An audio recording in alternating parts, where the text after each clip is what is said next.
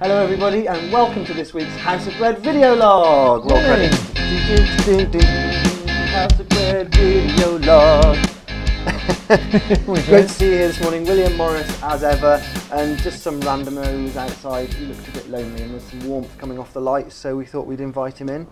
No, actually, we've got David, who is back on Work Experience. He's already been on Work Experience with us once, and you've come back to join us, so thank you so much for that. It's really nice to see that support being followed through. So what are you up to? You're from Stafford College? Yep, I'm doing Health and Social Care Level 3, then hopefully after I finish college going into work. Good, well I hope so. So we're really excited because we work quite closely with Stafford College, and to have David back, obviously he enjoyed his first experience last year, but it's giving David some real practical social care interaction over quite a busy week. We've got quite a busy week coming up, so yeah, we've got some students, actually 2 girls, forgive me, I think I've forgotten their names, but I will remember them next week, and they're coming on Fridays for the next 5 Fridays to do some work around Bread Church. So we'll actually have 3 students on Friday. So are they girls you know? I have no idea who they are. No. Well, they're lovely. So do you enjoy this kind of work? I do, yeah. I mean, did you choose to come back to House of Bread, or were we the only ones that have you? I did choose back. I did send out several other requests, but I got no response. But then I sent one here, and then I get a response straight away. There you go. Oh, good. That's lovely. See? Well, it's great to have you. We can do with all the help we can get, can't we? No, it's going to be good because David will give us that sort of maybe younger perspective on what we do, and so feedback is all exciting. It reminds me, the sofa's looking a little bit empty. I know Lisa had a holiday. Yeah. But I thought she was back. Where is Lisa? I don't know. Where's Lisa? Where is Lisa? I'm here. Oh, there's Lisa. Fantastic. And there's me worried. Oh no. We've got her working hard already, haven't we? Morning, mate. Just back. Yeah. Great to have you back. First thing we have you doing is cowering behind a sofa. Giving the secret away now. Contorted position. Oh no, you weren't carrying behind a sofa, it was magic. Yeah, it was magic, yes. Yeah. Right, okay. Of course it was. So Friday for the next few weeks, more students on Work Experience supporting Bread Church. Lisa, Bread Church at Sanctus. Yes. Oh. We had a fantastic trip. Thank you, Vanessa and Reverend Sally. We went up to St Mark's in Shelton. It's a charity called Open Door, which supports asylum seekers. And we showed them how to make traditional English white bread, the 2 loaves, one to keep, one to give away. And we had probably 15 to 20 folk.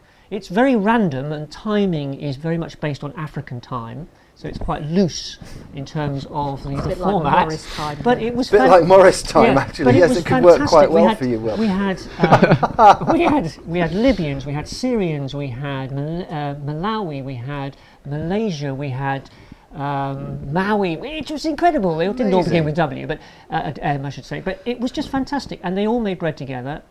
And we had 3 lovely little young kids that came in right at the end who had a very, very difficult time. Mum was just about to be going back home on a plane and leaving them behind. It was a horrible situation. And I know we took some pictures, so I'm hoping Jack's going to be able to slot some pictures in. Is this round about now? So any minute now.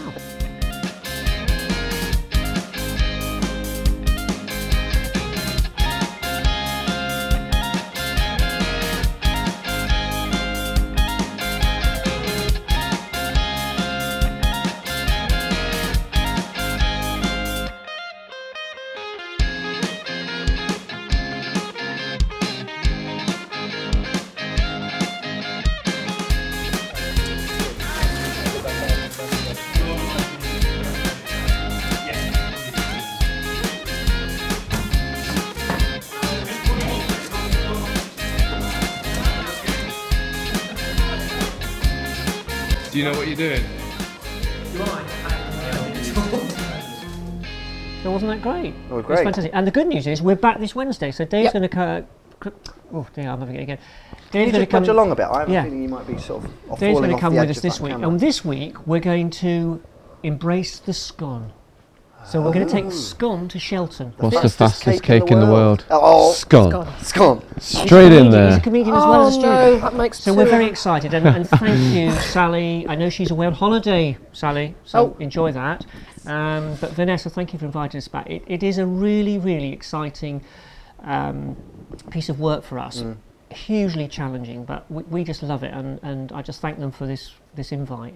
It's great fun. Well, do come along to that, because House of Bread have some very interesting scone recipes. We do. Which I was intrigued and a little bit disgusted by, but Yeah. the end results were remarkably delicious. Fantastic. Exquisite, delicious. Yes, all of that. Okay, so thank you, BBC Radio Stoke. Yes, The now- Perry Spiller Morning Show. Yeah, I was on the Perry Spiller Morning Show. We are in the if you- presence of greatness, ladies and gentlemen.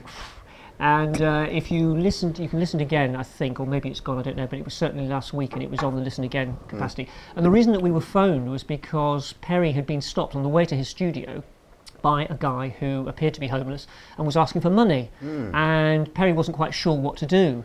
And so one of the researchers phoned House of Bread and said, what would you do? What are the things that you should do? Interesting. Which was great. And it's nice to represent an authoritative response to that. And so sitting in my car outside Stafford Station, they phoned me and I was able to give them 4 things that practically anybody who's watching this can actually do in a safe way for them and in a safe way for the person that you're dealing with. Can you summarise that now? I can summarise it in 4 things. Bosh, The first bullet is, points, if somebody here we go. stops you for money, don't give them any money. And the reason I say that is because that money could go to buy alcohol, drugs. It could be the thing that actually does them no good whatsoever. So the alternative is number 2. Go and buy a coffee or a sandwich or both and take that over. The second thing is, and again this is where perhaps people who are viewing this could invest a little bit of time, is find out where your local CAB or housing options department is. So if, for example, if you're watching this and you're in Stoke, find out where housing options are in Stoke-on-Trent. If you're in Stafford, find out where housing options are. I can tell you it's on the Riverside offices. The Borough Council. The Borough Council offices, really nice folk. Find out where CAB is. If you're in Stafford, it's at 17 Eastgate Street, and they will help. They have a whole team there to help. Thirdly, find out where your local House of Bread is. Clearly, if you're in Stafford, we're here, you can contact us. But wherever you are in the United Kingdom, there will be people who have a similar operation. Yeah. So invest a bit of time, do a bit of research. So when you go past somebody, rather than feeling guilty and confused about things, you can respond by taking some time out. Buy that coffee, buy that sandwich, do not give money. Find out where your local House of Bread is, if it's Stafford. And just invest a bit of time in it, and then you won't feel bad, and that's safe for you to do, and it's also wise for the person who may be asking for some guidance and advice. And we've all been there. It's that awkward moment. It's the same with the big issue seller. You know, maybe you haven't got £3.50, I think, the cover price, but don't walk by. Go and give that person, shake their hand and say, look, I'm really sorry, I haven't got the money. Or maybe do what I do. I'll give the lady a hug in Stafford, if you're watching. Just give her a hug. Sometimes I have 350, sometimes I don't.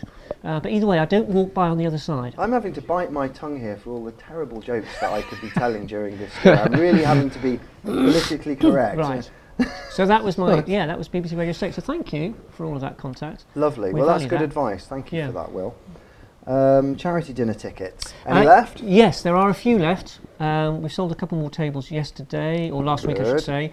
So we're all very excited. We're all getting our ball gowns out. Right. So yeah, if you want tickets, contact us pronto. Pronto. So why should people I'm want wearing, tickets? I'm wearing a Well, tuxedo. because it's going to be a fantastic party. Is it though? Is it? Tell It me why. is. It is. It's got a live band. It's Live got band? raffles. It's got Raffles? auctions. Opportunity to if you buy a table Yes. of 10, you Yeah. could be that. That The sort of host of head that the table, head yeah. of the evening, yeah. And Karaoke. for the princely sum of £25, which is very, very reasonable for what you're going to get. You're making a contribution towards the funding that goes to make all of what we've been talking about Yeah. happen. Yep. Yeah. So it's a good opportunity. It's a lot of fun. There'll be some quite interesting people there, including ourselves. Okay, this So, is yeah. this is a long one this week, so I'm going to just push it along. Yeah, sorry. Fundraising team and events this Yeah, year. we had a fantastic meeting while Lisa was sunbathing in Marbella. We had a meeting in the Swan Hotel. wish. Thank you, I Chris can see Lewis. the tan. And I met with some guys and girls, and we have formed a fundraising team. Brilliant. It's fantastic, and we're going to be Yes. working together. They're a really, really interesting group of people. So how many people turned up for a coffee in the end? Well, I met 2 people on Thursday and 3 people on Tuesday. So collectively, we've got a really interesting group of people, very, very diverse experiences and work, but they've all got Excellent. one passion, that is to help us fundraise for the House of Prayer. news, But good having news. said that, that's not a closed group. If No. you're out there listening, I'd be quite interested in that. Contact us through the usual ways. Well, I think the more the merrier, Yeah. because there's not really a limit that No, we've no. reached as to what work needs to be done. There's plenty more room for Yep. growth and development. So the more Definitely. the bigger fundraising teams we have, the more we're going to be able to do. Exactly. So, Yeah. you know, if you've got contacts or if you've got sales skills or you're just a good people person and you're interested in getting out there and Yeah, drawing in a bit contact of us now. interest, contact us now. Great news.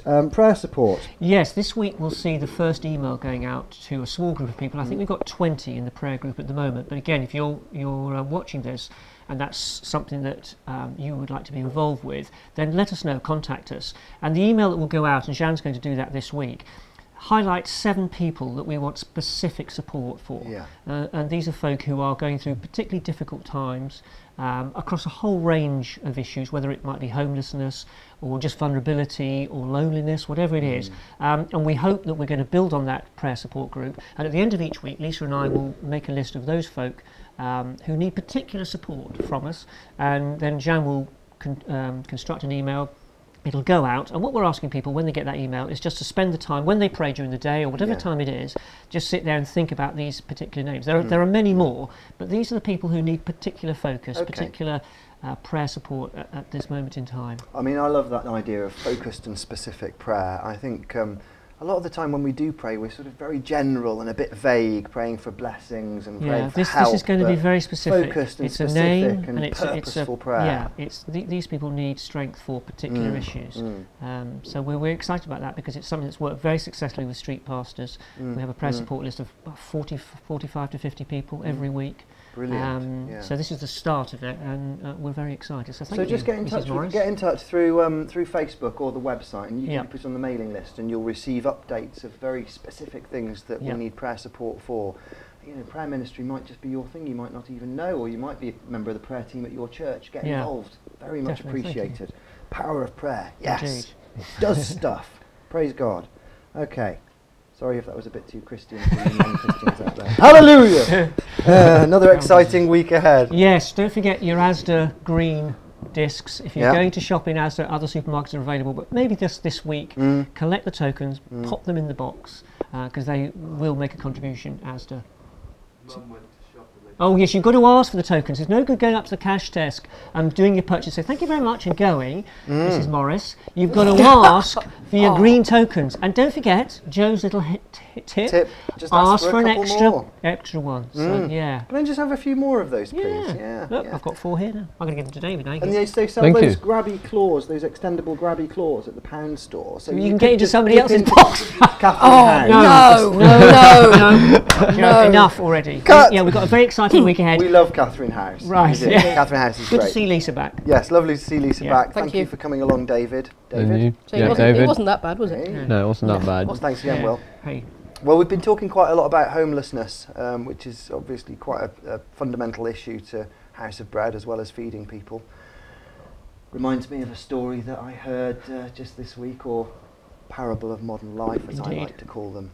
There was a knock on the door of the vicarage, and a very, very flustered man was found on the doorstep by the vicar. And he'd come along and he said that Vicar, I've heard that your wife is a very giving person, and he just began to break down. He just, his eyes started welling up and he started shaking, and he said, "There's a family in the village, and they're in desperate need. The father's just passed away, and the mother's terribly sick, and she can't get out to work. It's a familiar situation, It is, yeah. and the kids are hungry and they're getting behind in their rent, and it looks like they're just about to be kicked out on the streets. Is there anything you can do to help?" And the guy was just shaking and really upset for them. And he called his wife down, and she said, "Yes, oh gosh, that's dreadful. Do you mind if I ask who you are and how you know the family?" And he said, "Yeah, I'm the landlord."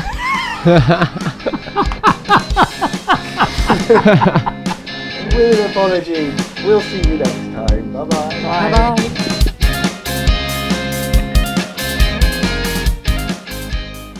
It's on the iPad. Oh, sorry. I'm just trying to think of something incredibly funny to say to start off. Oh, right. Well, it's totally contrived, which you can use as an outtake at the end. It's I'll use that. That's fine.